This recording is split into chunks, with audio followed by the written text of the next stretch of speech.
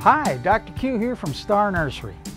Did you know that all cacti are succulents, but not all succulents are cacti? Many of you may think the only difference between the two are that all cacti have thorns, which is not true. Some cacti do not have thorns, like Christmas cactus and some Opuntia varieties, and some succulents do have them, like Euphorbia or crown of thorns. What defines a true cacti are areolas, which usually look like small, fluffy, cottony-like lumps on the body of the cactus where spines, branches, and flowers may sprout from.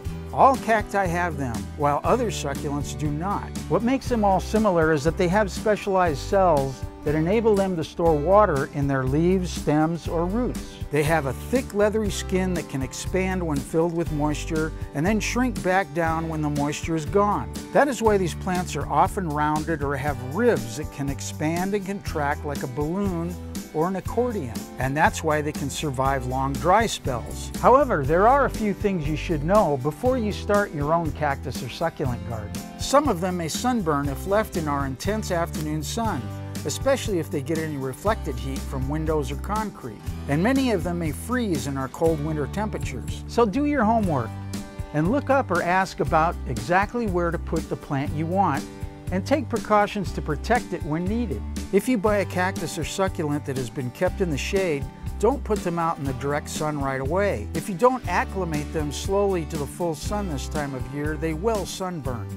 The next thing you need to know is that they can easily be overwatered.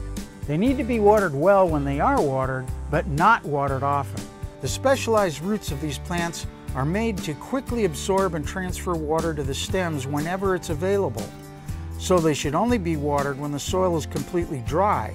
By watering too frequently, they may rupture their storage cells, causing the stems to split open, or the roots may stay too wet and start rotting.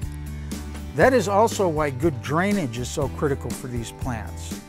The roots will rot very easily if they sit in water for too long. For more information on these plants, get a free copy of our Star Note number 405 at any of our stores or at starnursery.com. While you're there, check out our weekly specials, like 1 cubic foot black gold cactus mix for just $5.99 each. Attend our free seminar on desert soils and amendments at 10 a.m. or 2 p.m. Saturday, August 20th at all Star locations. And don't forget, I make house calls. Call 702-771-7827 to make an appointment. I'm Dr. Q, and I'll see you next week.